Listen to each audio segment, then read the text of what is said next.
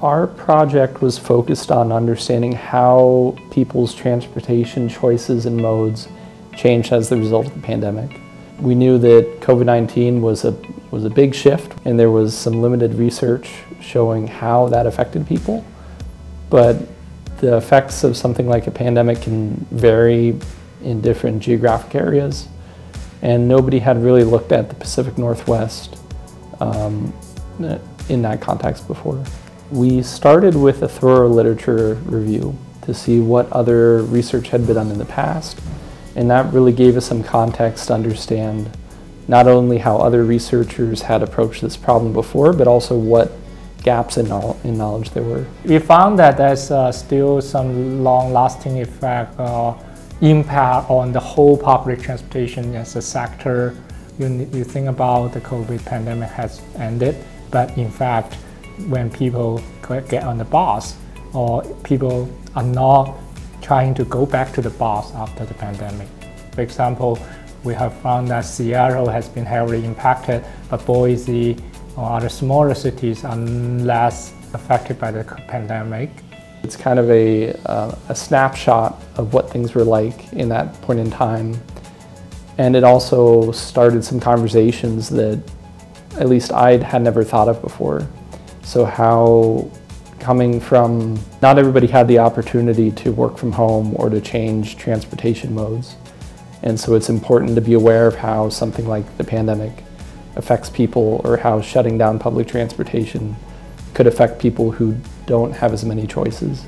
We have been able to provide support for graduate students who get a chance to know more about the transportation and also apply their skill sets in the real-world context. So it really it has been a rewarding experience of educating and advising graduate students. This research definitely helped a lot when I was in grad school finishing up my thesis on a separate project. And then it also gave me some specialized skills that were useful in work later on. In a follow-up study, we look at road safety and crashes during the pandemic.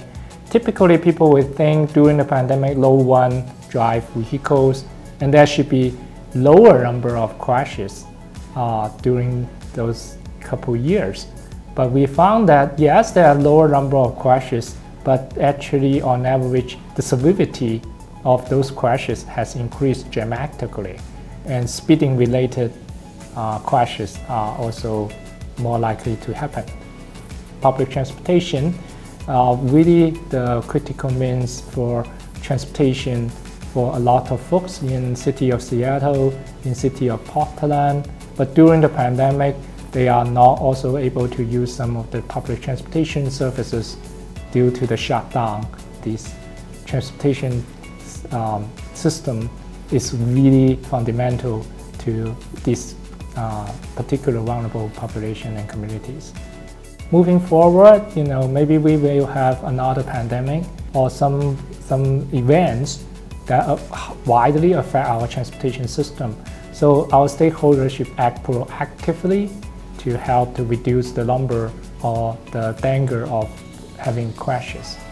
Yeah, in terms of solution, I think it means more research and more studies are worth doing to really think about it in greater detail, because generally we know what they need, but what they need also should be a part of the whole community. So it's not just vulnerable population, but vulnerable population and their relationship with the general public.